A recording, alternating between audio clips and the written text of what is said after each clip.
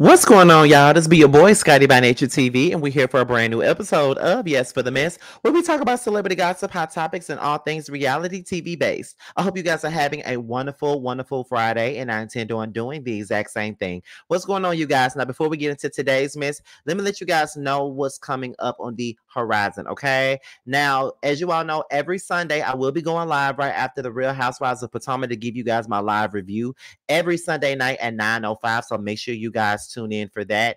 And then on Monday, it is the Whether You Like It or Not panel, and we will be over on Giving You the Real Teas platform, so make sure you guys tune in to that. All right, so with that being said, you guys, that's pretty much all that we got for the church announcement. So we're going to go ahead and get into what we're here to discuss, and that is Real Housewives of Atlanta's Brit Eady and Real Housewives of Atlanta veteran Kenya Moore. Now, as you guys already know, the Real Housewives of Atlanta started filming their 16th season back in May or April of 2024, which is this year.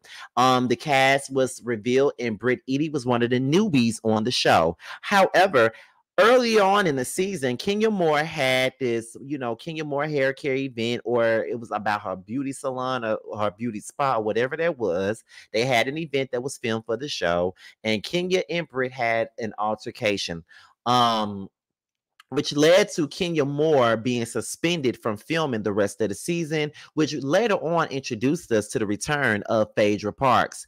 Kenya has spoken on this issue many times before, but Brit really hasn't spoken on it that much outside of making, little posts on Instagram stories. But recently, in an interview that she did with a podcaster, she talked about her issues with Kenya as well as her issues with the rest of the cast and how threatened they are about her and her marriage. But let's get into what she had to say about the cast first, and then we're going to get into what y'all really came here for, and that is the Kenya Moore talk. So let's hear what she got to say about the cast. They're just reality stars. Yes, they don't have real They're empires. not entrepreneurs or business women. Do you feel like anybody else in your cast has a healthy relationship? You just answered the question. Why you gotta think that hard, Brit? She's trying to be politically correct. Wait, I'm trying to be honest. Mike got the answer. To be honest. Be politically correct, honest. No. Crazy. I haven't seen it. But then again, I'm like, I don't know everybody's relationship, but just what I've seen. But you're around it. I've been around some. It could exist, but she just hasn't seen it. Yeah, it's possible, That's but right I personally haven't seen it. Right. And I know when Mike comes around, everybody's threatened. So y'all are threatened when you see something that looks real. They might be going, you might think they're going home to their husband, but they really going home to their friend. Yeah, to their homegirl, like you said, for the most part. I didn't even think about that. Think about it. Think about it. I didn't even think about that. That's crazy. Think about it. True. Crazy. They want you to think they're going home to their man. But if you marry, why are you in the streets every night? Mm-hmm. Yeah, I don't think any married woman and they have a respectable husband will want their woman in the street. Oh, I know exactly who you're talking about. Come on, so with like after finishing recording, is this something you would do again? I kind of don't really got much of a choice. I guess. I mean, look, shit, we here now. We might as well get this going. Ain't no backing out. It's ain't no backing out. We're here now. Yeah, whether you did it another year or not, it still would be there. Like I will say the part that I am excited about is I get to create my own narrative. Exactly. No matter what happens on the show, I have the ability to speak, my own truth. Yes.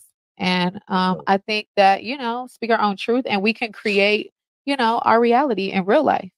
So they're just reality stars. Yes, they don't have. Okay, so that was pretty much Brit Eady talking about the relationships that the other cast members had with their men. Now, a lot of people in the comments were believing that she was shading Shamea when she said something about, always being in the streets and never really being at home with her husband.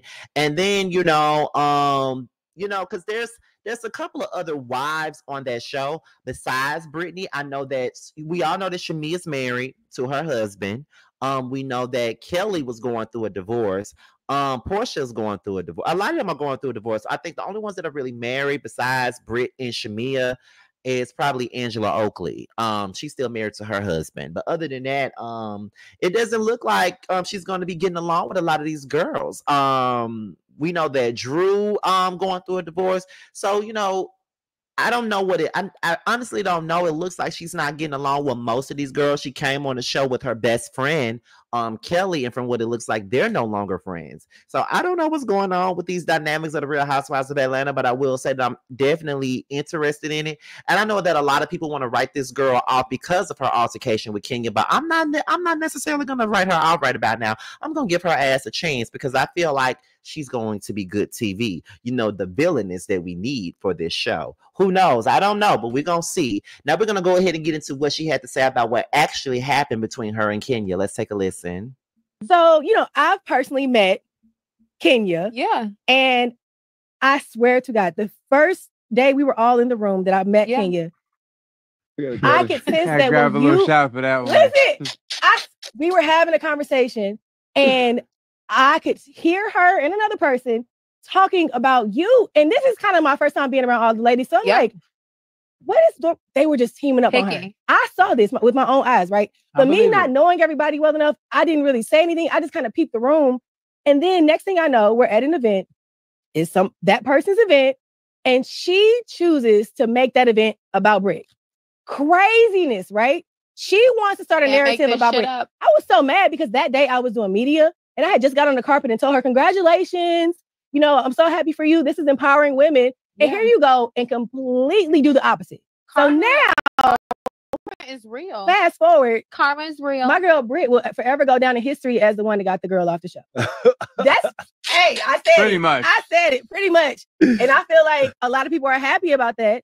I feel like the people that are her fans, when they see what really happened and how it played out, because this is just, it was diabolical. Sometimes you gotta remember the what you put out in some way, somehow will come right back. What you get back. What you will get back. Yes. That's right. So, you know, karma's real. Yes. So, and, you know, we will see on season 16 how it unravels. And, you know, a lot of people are going to be shocked.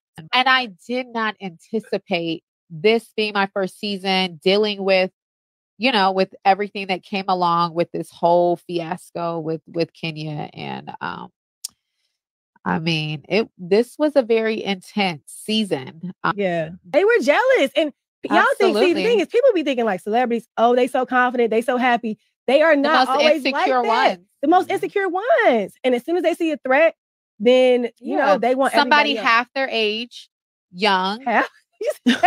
I mean, she was born, some are born in the 60s. For real? I didn't even realize she was that old. It is, 69. Oh my God. Yeah, like they too old to be acting that way. Yeah. I mean, you would think. Or you would think if you're on a show like Housewives that you would have built an empire or been able to create some motion.